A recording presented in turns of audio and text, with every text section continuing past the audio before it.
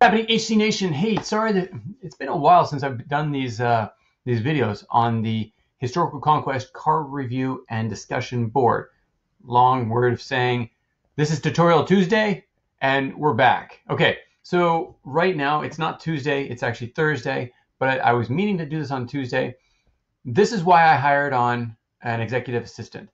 She is now working on keeping me on task when it comes to getting these videos out, because these are still important. These are top priority because I want you guys to know that we are here for you and answering your questions. So if you want to join up with the Historical Conquest card review and discussion board on Facebook, this is the page. So come to this page, join us, and be part of the discussion. This is actually where you can ask questions and also answer other people's questions. So come check it out. For today, we're going to go through a few of them. There's actually quite a bit because I haven't been able to do this since basically midsummer. Went on vacation and then getting back into school, getting my kids ready for school, and they're learning everything. And also, we are now going out for what's called VC money, venture capitalist money, investment money. The reason why we're doing this is because Hunt the Past is now exploding. There is so much interest in this site. We have people joining on daily, trying to get more information on everything from curriculum, for historical curriculum. We have everything from basically choose your own history lessons, so you can put your own lessons together, to preset history lessons. We're working on these preset ones now. As of right now, though, you can go in and check out almost every card in Historical Conquest and find the units on those people. So you can get a lot more information, including videos, books, activities you can do. So check that out. But that's a really big thing. And especially our newest edition, which will be the digitalized Historical Conquest game. That's really exciting. I'm excited to get that going. And actually, I wasn't going to show you this, but we're here now. This is our next game. So this is going to be, this is the first view. I usually do this on a sneak peek, either Wednesday or Thursday. It used to be sneak peek Thursday, but now we changed to Wednesday. We're getting this all solid. From now on, this will be done on a consistent basis because we want to give you consistency on our YouTube channel and also on Facebook. We're going to post it there. But this is our next game. This is Conquering the Timeline. This is basically where you get 5 cards from all different parts of history, and you can actually narrow it down into different eras. So if you want to do the presidents, you'll get 5 of the presidents, and you'll be able to place them in what order you think the presidents are at. You get to compete against other people. So it'd be player 1 versus player 2 right now. In the future, it'll be up to 4 players. But this is all digital on our Hunt the Past website. Hunt the Past is there to help you understand the basically your timeline, your history, your social studies, all these different things. But we do it in a fun way, including games. Now, this will also have a leaderboard, so you'll be able to see, get up to 5 stars, and also get points for how many every time you play to be like the national champion online. And you'll be able to play with people around the world. But because we want to keep in mind the security of all youth, because that's all that's allowed on here, youth, teachers, and parents are the only ones that are allowed on this system.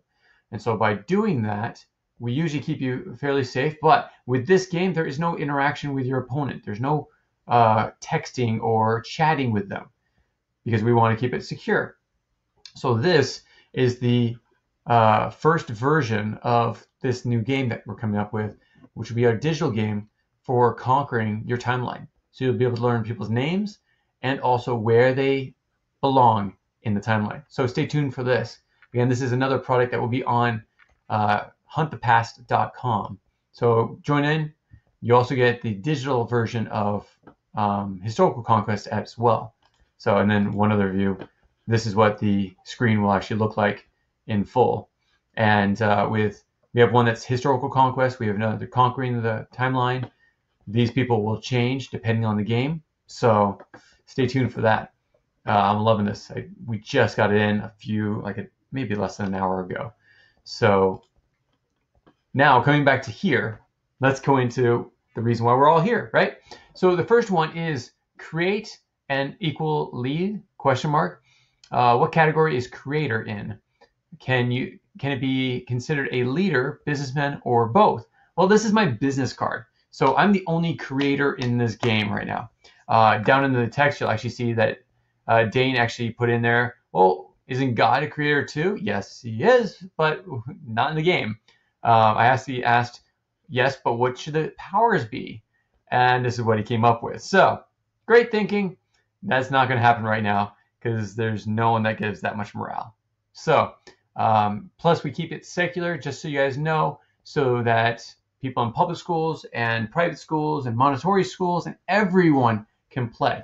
If we are to do something biblical, it'll be something separate, but nothing as of this point. The next one says this: what happens when? Do you round up or down with Bloody Sunday? Now, unless it says on the card, it's always round down. It's actually in the rules. So round down.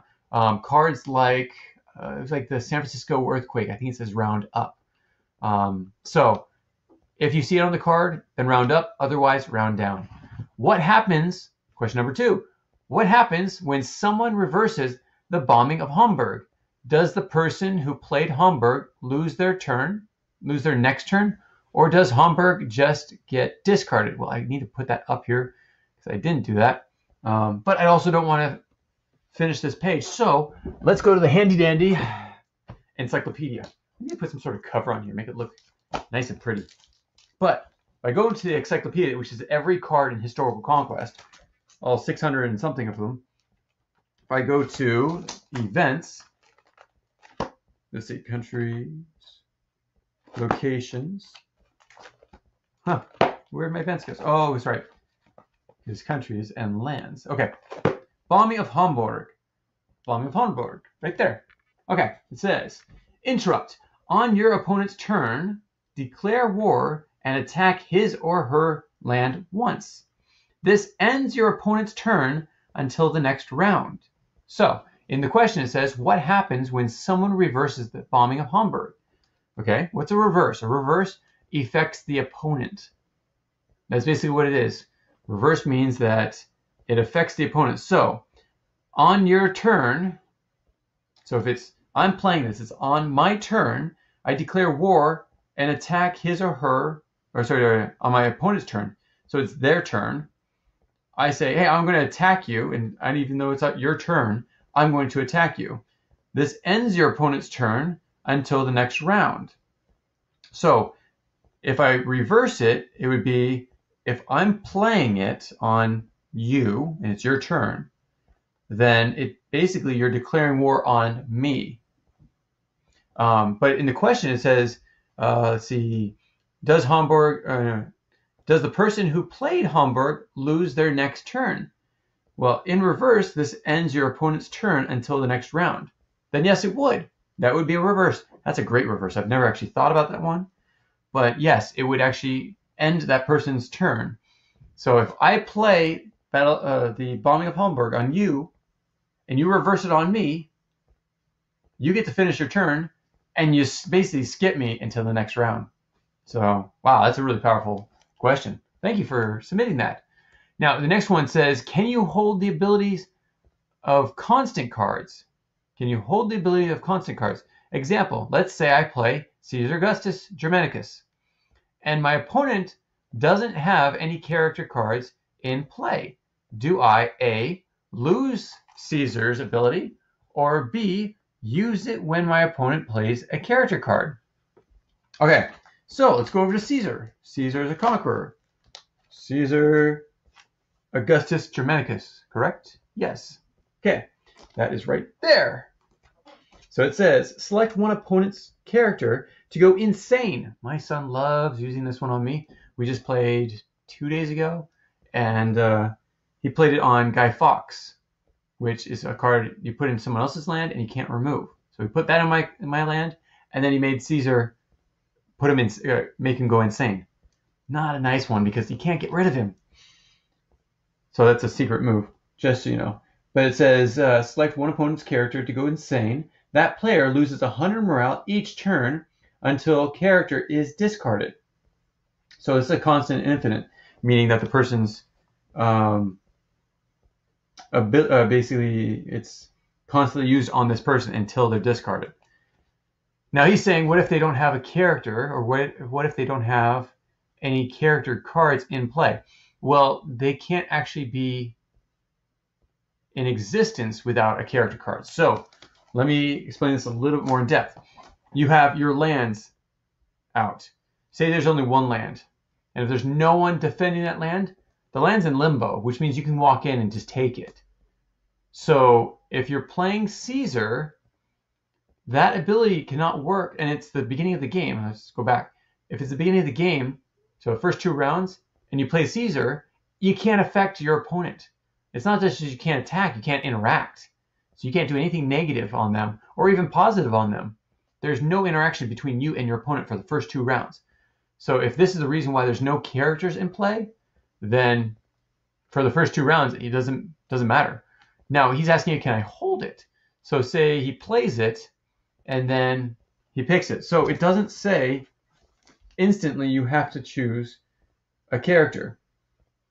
Maybe that's an error that needs to be reconciled.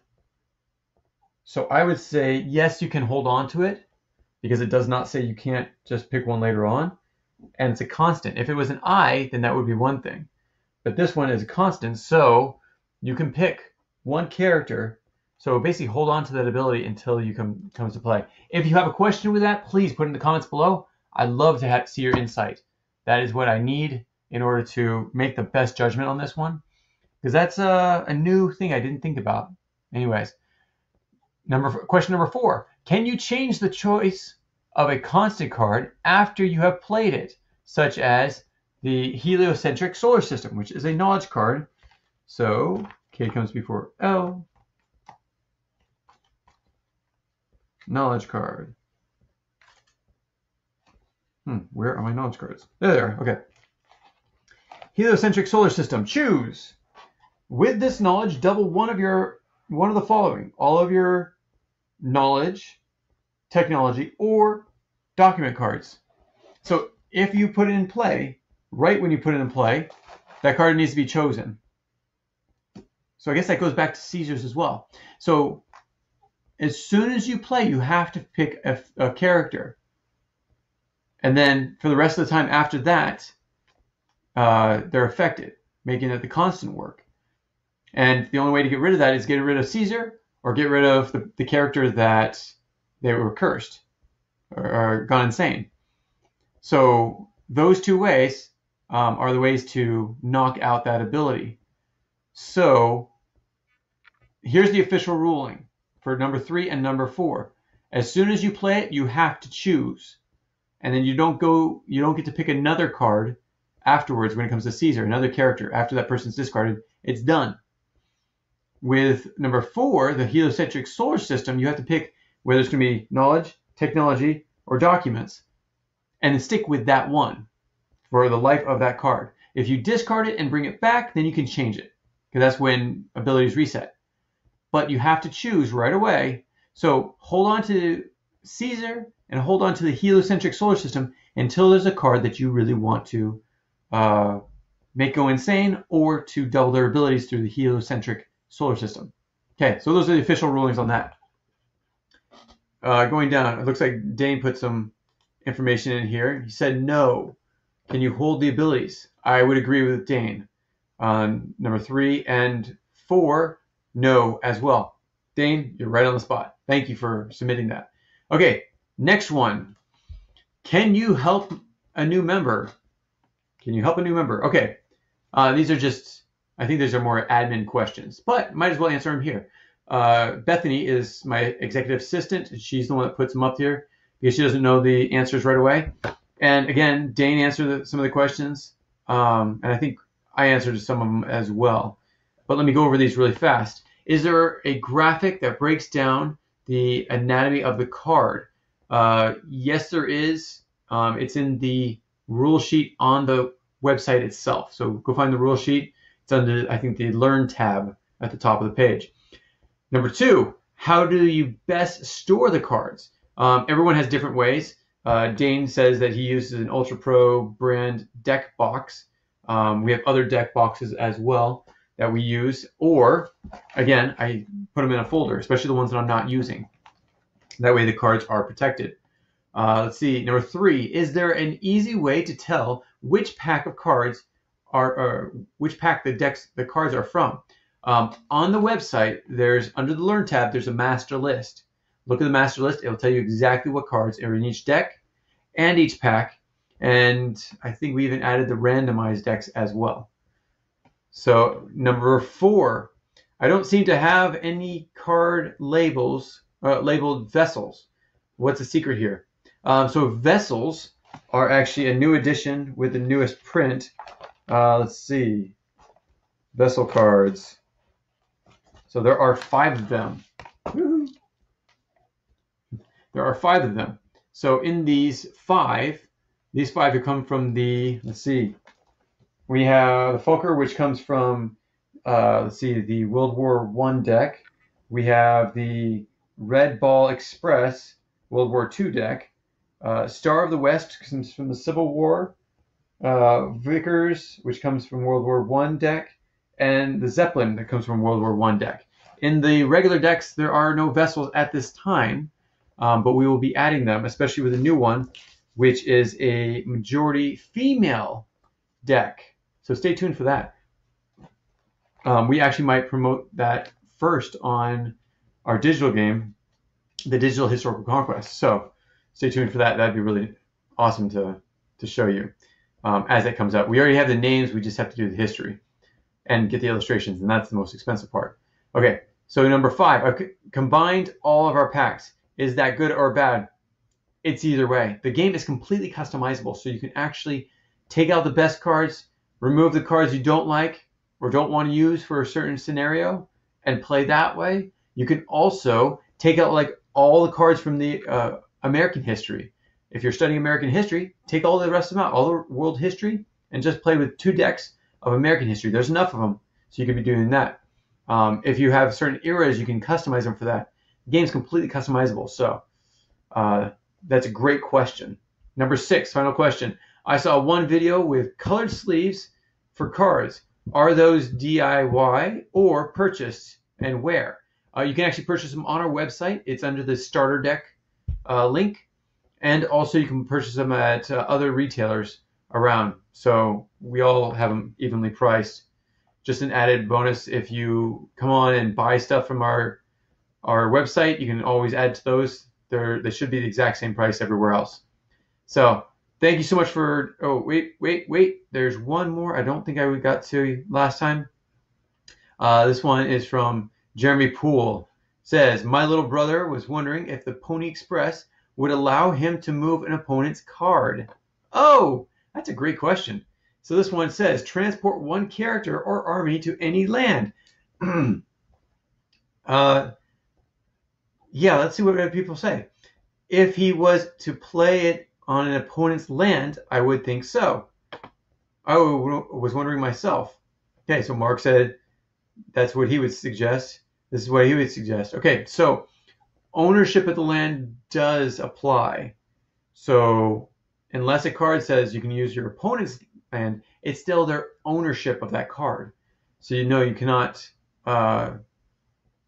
take their card and move it somewhere else. I think I actually answered this the other way, but I was thinking there is an ownership rule in there, basically where it's your civilization, your cards. Now, if a card actually says you can take an opponent's card, that gives you the ownership of a card of your choice. This one is just a character, and you have to respect the ownership of that card.